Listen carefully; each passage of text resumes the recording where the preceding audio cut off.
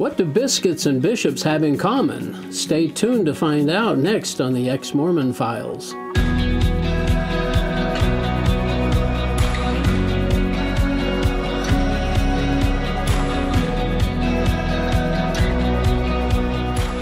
Hi, and welcome to another episode of the Ex-Mormon Files. I'm your host, Bishop Earl, and I appreciate you spending some time with us. I'm really pleased for you today to be introduced to Kay Johnson. What a sweetheart. And she has a most fascinating story, and I'm really excited to have her share that with you. Kay, thanks for coming and sharing. Thank you for inviting me. Where were you born? I was born in Oklahoma City. Were you? I was raised there until I graduated from high school, and then I went to Memphis, and that's where I met my husband, in Memphis. Oh, okay. So, yes, I was an active member of the church my whole life. Mother joined the church when I was 7, shortly after her divorce. My uncle was a bishop. She was converted then to the church, yes. Huh? My uncle was a bishop, and he sent the missionaries to my mom, and then they came over and gave her the lessons, and really, I don't remember a whole lot about anything except I do remember that they told her she could have her family forever, and after that they didn't have to say anything else because they could have said anything, and she would have bought it hook, line, and sinker because she had just gotten a divorce. She had 4 kids under the age of 7, and so she was looking for a support group and some kind of feeling that she could have her kids, and that's what meant the most to her. Well, and this was in Memphis? This was in Oklahoma City. This was in Oklahoma City, okay. And so how old were you? Maybe you said this already, and I'm 7. sorry. You were 7. So were you baptized at age 8? I didn't get baptized at 8 because my uncle's daughter, the one that was a bishop, she was a year younger than me. So I waited a year because I really didn't know anything about the church. Sure. So I waited a year so I could, I guess so they thought I would know more. I don't think I knew any more a year later, but anyway, I got baptized just the month before I was 9. Okay. And with your with my cousin. Your cousin. Yeah. Oh, that's neat. So were you busy and active in the church after that then? Your mom was active? My mom was very active. She was, let's just say, that's where I got my, she was at least the 20% that do all the work, you know, and then the 80% that kind of just sit in the back seat and warm the seat. 80% rule, yeah. So I learned that from her. And so let's just say she's very active. To this day, she's 87 years old, and she still works at Bishop's Storehouse. Oh, my goodness. Yeah, so she's still active. And so did you take seminary? I took seminary. Kind of stuff? I didn't graduate seminary. I got involved in the band, and it conflicted. And it was early morning seminary, too. So not the release time. And the band was early morning, so I had to choose. And so I did the fun one. the band won. Band won. Yeah. Well, so any questions about the church in your growing up years that... anything ever bother you? You know, Earl, I can't remember ever having any real issues with the church. Yeah. I had family members that were other faith, and so they would ask me questions, and I would just kind of think like, well, I don't think I've ever heard that, you know. And so I'd go home, and their questions just got me to thinking some, and so really? I think. And plus, when I was 6 years old, before my mom met the missionaries, I was Methodist. My grandmother took us to church every Sunday, and I got baptized at age 6, held that little rose and sprinkles on my head, and a certificate when I left the room, and yay, I was baptized. You know, it's like... Methodist. Huh? And so my grandma taught me all about Jesus. She taught me the 10 Commandments. She taught me the Lord's Prayer. She taught me Jesus loves me. She taught me Jesus loves the little children. All those little things that you learn in a Christian religion, you know, she taught to me when I was very little. Wow. And so I think a lot of that stuck with me. And so when my cousins would ask me things and it would come up, I would think,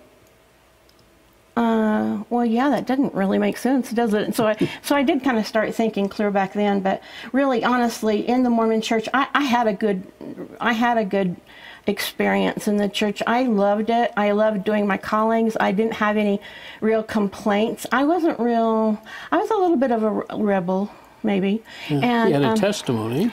Yeah. Well, in what way were you a rebel? I did, but in the way that I was a rebel was if somebody said something that was different from what my brain was saying, then I would just like, okay, and then not do it. It's like, well, I know you said something about white shirts and yeah. That really bothered me when they came out and wouldn't let my husband wear a colored shirt that I bought him. I went, oh my goodness, why? Made you wear a white shirt. Yeah, and so we had to go take it back and get a white shirt. I mean, like, who needs 15 white shirts? Let's just put some yellow in there. Come on. You know, and when I was camp director, this really bugged me. When I was camp director, they wouldn't, one of the rules was we couldn't get in the water. Well, it was just a stream an inch deep. It wasn't like we were going to drown unless we had somebody's face under, you know, so I couldn't figure out why we couldn't be in the water. So I told my girls, I said, hey, you guys, the rule is you can't get in the water, but if you trip, who's going to stop you, you know? So you were a bit of a rebel there. Yeah, I was. Yeah. I have to say. I'm sorry. That's all right. Go ahead. Anything? No, and I didn't really. I tried my best to do my callings and serve because I really felt like I was serving the Lord. I loved Jesus in the Mormon church, really. I did not know that he was different. Well, when you started learning about the Mormon Jesus, what did you think compared to your bringing up? Well, that was way later in the game. I mean, it's 56 years in the Mormon church, you know, so, I mean... Oh, okay. I've been praying to and about and everything to the wrong person for a long time. You know, he waited for me, though, thank goodness, yeah. You know, that he did that. Well, now, when you got married, you married in the temple. Married in the Salt Lake Temple. Mm-hmm. Yeah. And... How was that experience for you? Well, that experience was not the most pleasant because I was 4 months pregnant because we got married civilly and then came out to from Memphis to Salt Lake, and that's an 1,800-mile drive. And I got really sick the day that we went into the temple, and so I had to go the second day and actually do all of my work the second day instead of the first day because I got sick the first day. So so the first experience I wouldn't say was really good, but I have to say after that, it's just routine. You just go in, you do the stuff, and then go home.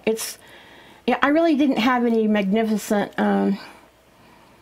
experience in the temple, you know, but I liked the quiet, peaceful. Yeah.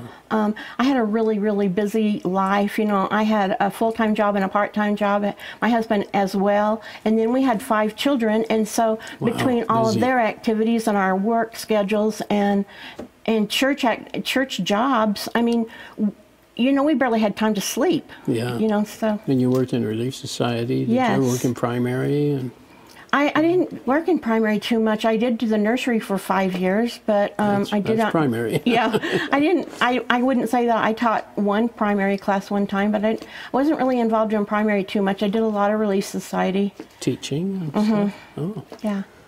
And any questions ever come up there, or from the temple? I mean, one thing that kind of interesting now that I look back on it is how much the temple was about me, and me being worthy to get there, me learning the handshakes and all the things that I needed to. It wasn't so much about Jesus. I was a little surprised. Now that you mention that, that's exactly right. You know, you would try to, I sure hope I can remember everything I need to remember. Thank goodness they have people standing there to help you, because I knew this noodle was getting rusty and I needed help.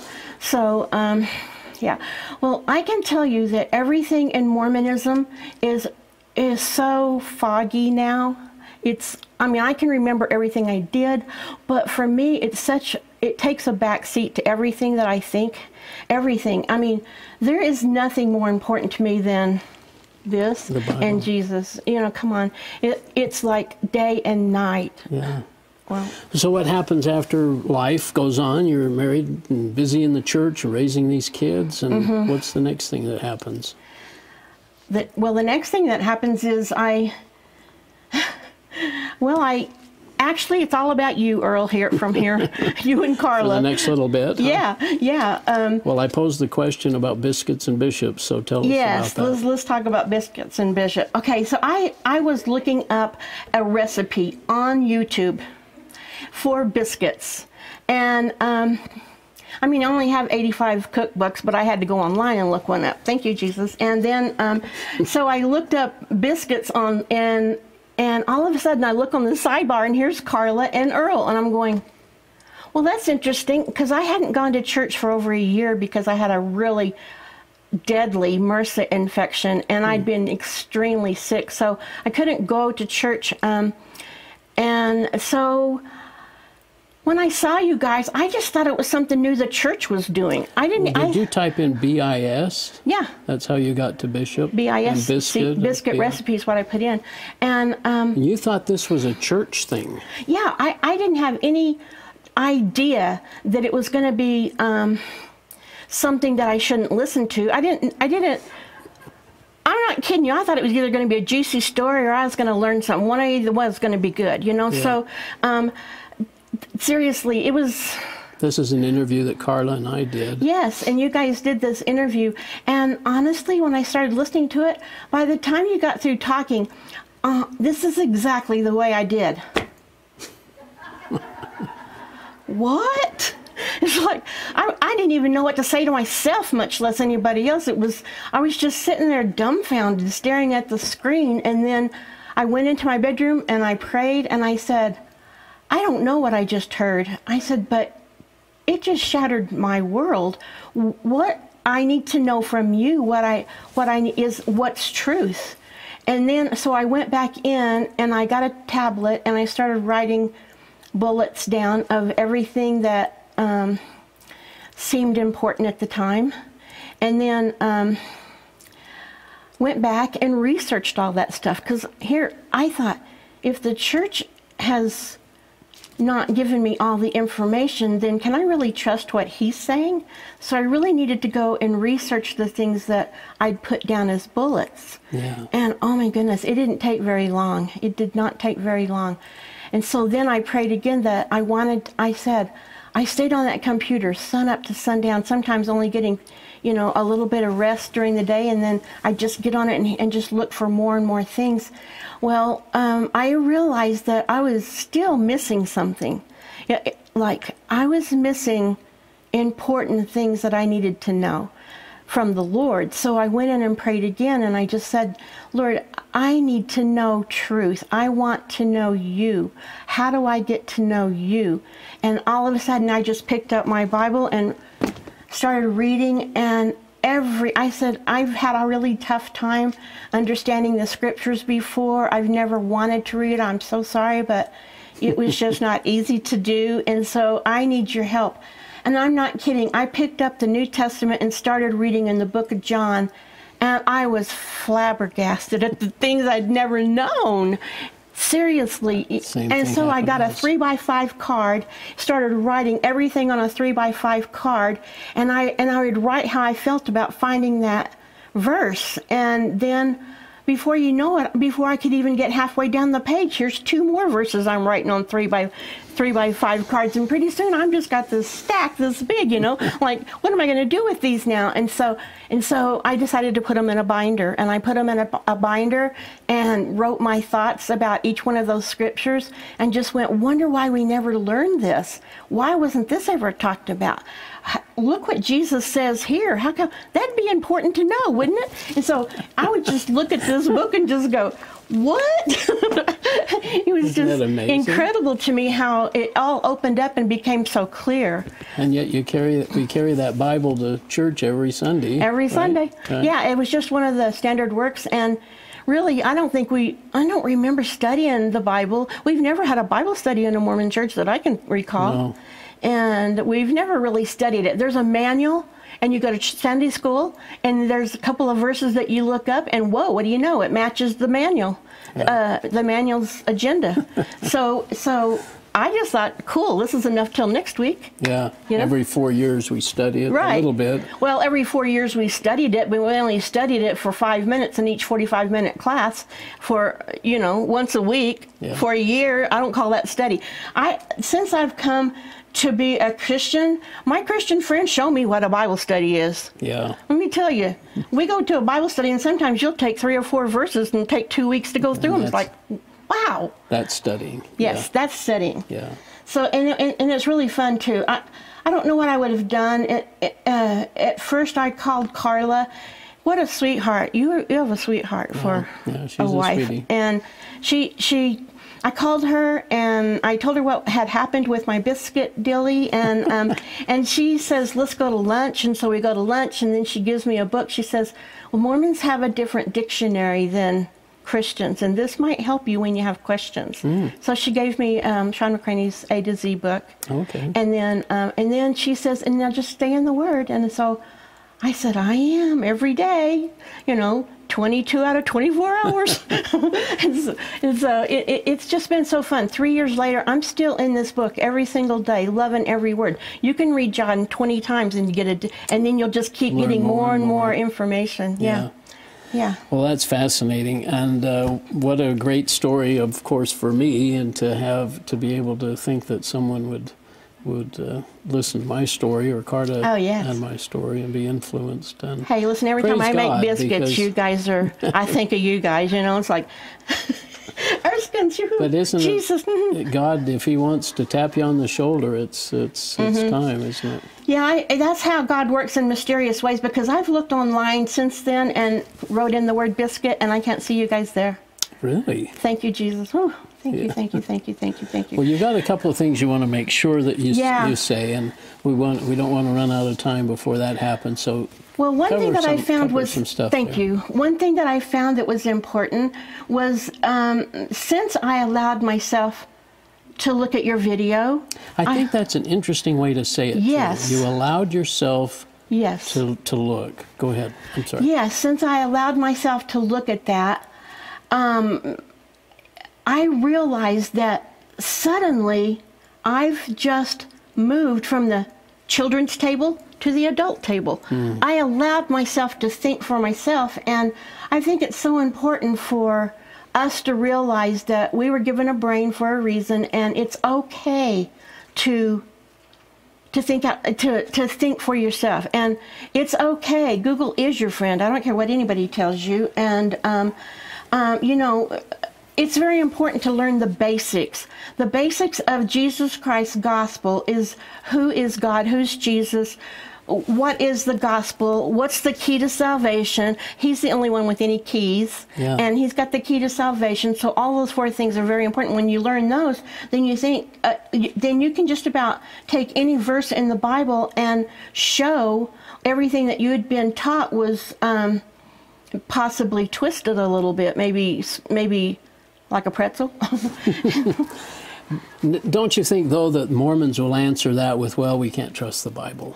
If they say what they have you can't learned about that? Yeah, I just tell them, hey, I can understand where you're coming from. 3 years ago, I thought the exact same. That would have been my answer 3 years ago. Yeah. But now what I've realized is that I needed to go and buy a book that explained where the Bible came from. That I needed to know about the temple in ancient times. I needed to know about these people. Who, what, where, when, why did all of this happen? Who's telling the story? Why are they telling? To whom? Those were important things for me to know.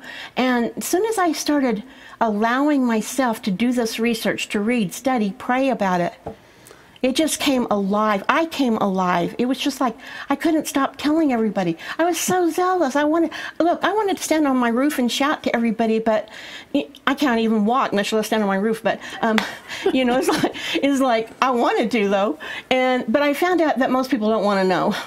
Yeah, and did you even know the manuscripts that support the New Testament, or about the Dead Sea Scrolls that support? Yes, I took a Bible study class shortly after I started investigating some of this stuff. I had a lady tell me to listen to these DVDs. She gave me a set of 19 DVDs that explained everything. Okay. Yeah, and so when that happened, it was just like, I can't even tell you how grateful to the Lord I am for for answering my prayer the way he did, and sharing with me the way he did. Before, in Mormonism, I kind of felt like Jesus was kind of like the judge with the gavel, you know. Yeah. Oops, Kay messed up, you know. Yeah. You know, and then oops, she's not quite good, and let's put her over here in this group. No, and then but as soon as he showed me who he was, I felt like I was walking side by side with him, building a friendship as well as a relationship. You know, it was just, isn't that special? It's incredible the way that it changes your thinking about him. Yeah. And this helps because you have to abide in this, in his word, Earl, because he says for you to abide in his word. And there's reasons for that he put that in there. He says for discernment, and also so you won't be led astray, and so you won't be deceived. Yeah. You know, and so the sad thing about everything that I've learned is not everything that false teachers teach is false. So there's just enough good in them that sometimes that's why it can appear to man that what's being said is truthful. That's why you have to abide in his word, so you'll know. Put it in your heart. And be able to compare that with what comes along later, like a Joseph Smith or temple ordinances and that kind of stuff, and if it matches or doesn't match against the Bible.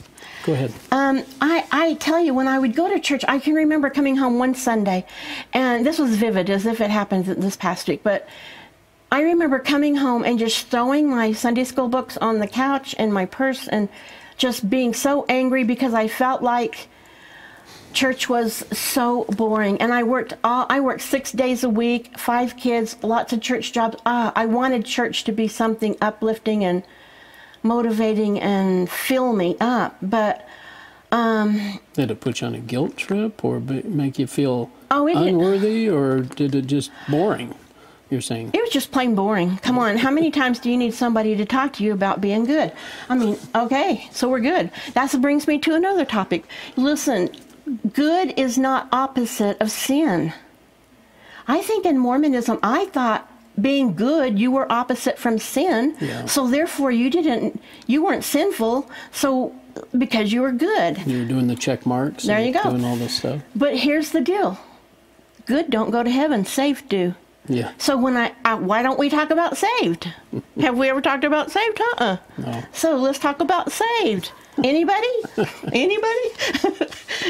Anyway, so I can tell you, when I pick this book and start reading it every single day, one of the things that was pounded on our head as Mormons is that Christians don't have the plain and precious truth, that they don't have the fullness of the gospel, and that they don't want you to read anything that's not faith promoting.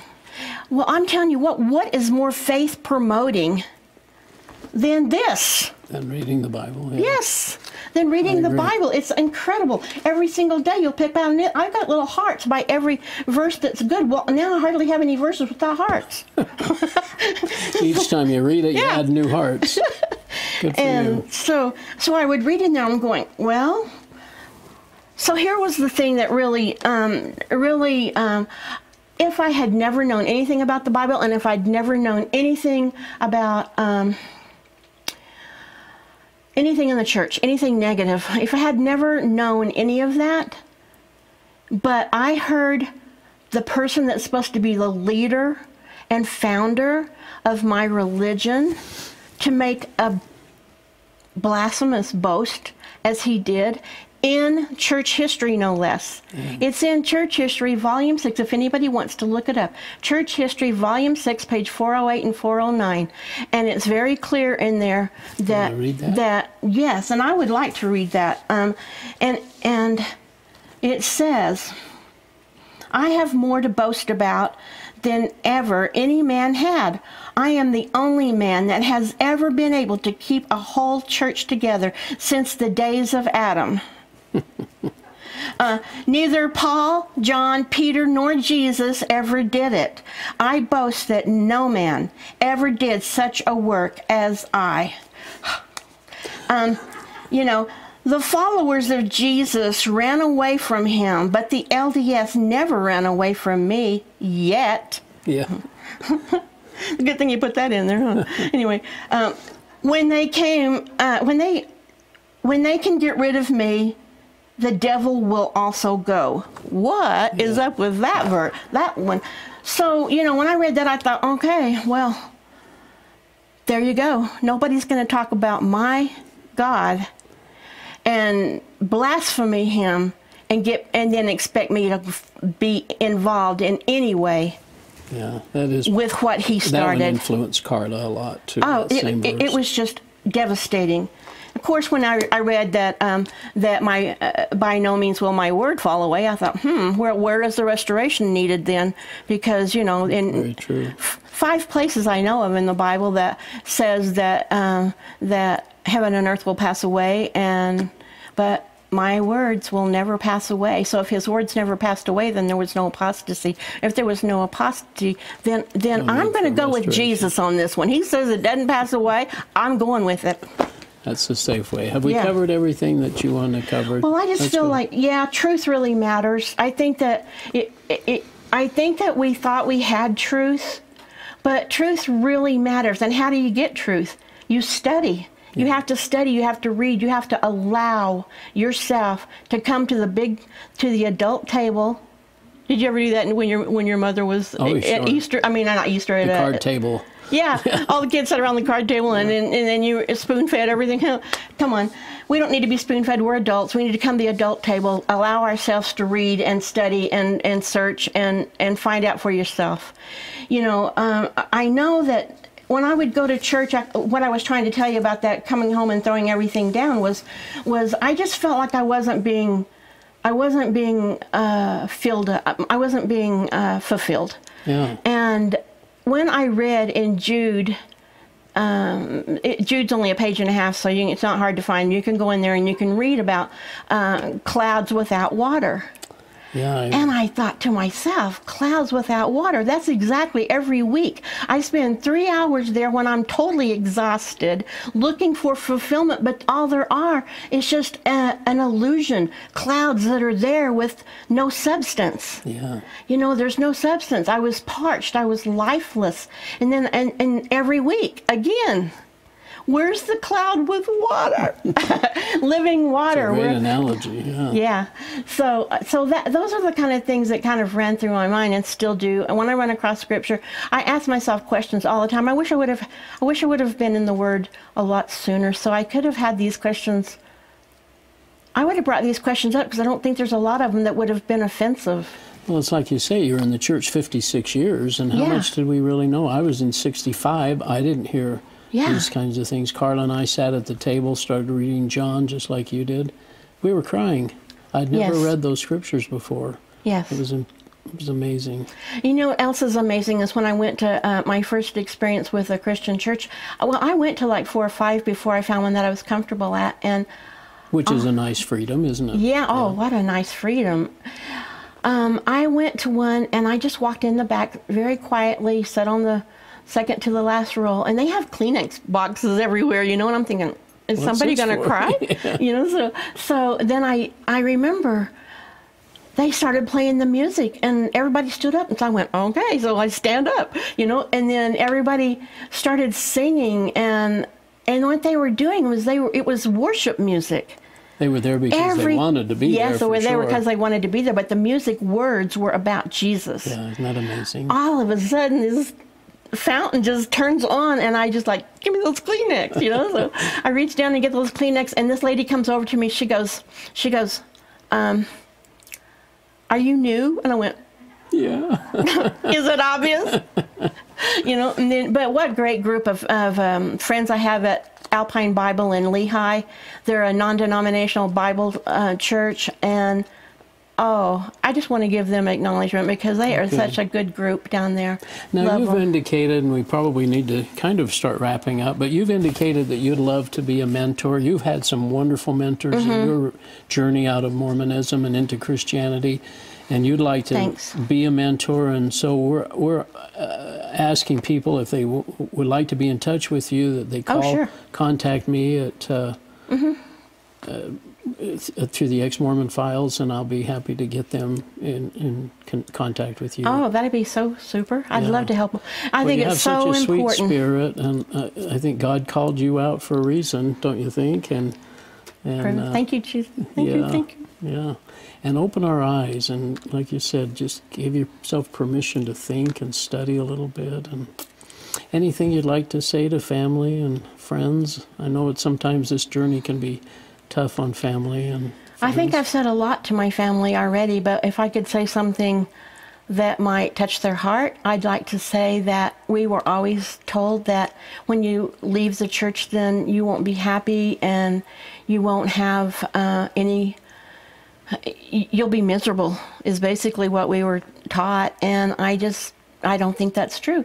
I think I'm pretty happy. I've got a wonderful group of Christian friends. I have wonderful mentors. When I very first came out, Paula Edens and my friend Judy Paris, they both really, really helped me out. I had questions every day, and they would answer whatever I needed answered. And I think it's really important for people to be able to contact somebody who can help them when they have a lot of questions. There's a lot of stuff that has to be taken out. And you thought initially that you were the first one, or you didn't know. I know. You thought you were the only one funny? that had come to this conclusion. Well, I thought Carla and Earl had come to it, but I thought, is anybody else? It was like just this little group. We need to get busy telling people, you know. And we want to do that. So, yeah. Okay. Any last minute? I mean, I kind of gave you that for a second, but just make sure you covered what you wanted to. Well, I think it's really a good point to make is that we open up a giant can of worms when we take this word and say it's okay to add to it or take something away from it. Then anybody is open to do whatever they want. Mm-hmm. They can do whatever they want with the Word of God if that were the case. But there's reasons why God put in His book that nothing should be added or taken away, because He knew in the last days. It even says in 1 Timothy 4:2-4, that in the last days people will turn away from the gospel of Jesus Christ to unsound doctrine. Yeah. And they will listen to people that will scratch with itching ears that will, basically. So I'm just saying, who is scratching your itch, You got an itch. Let only one person scratch that for you. Yeah. We don't need religion. I'm sorry, but we just don't need religion. We need just Jesus and His relationship. Yes. Well, thank you so much. Isn't it a wonderful, I've had great freedom and liberty in Jesus. Oh, yeah. And He's enough. So thanks, Kay. He is enough. You. Thank you. Thank you. And we'll see you next time on the Ex-Mormon Files.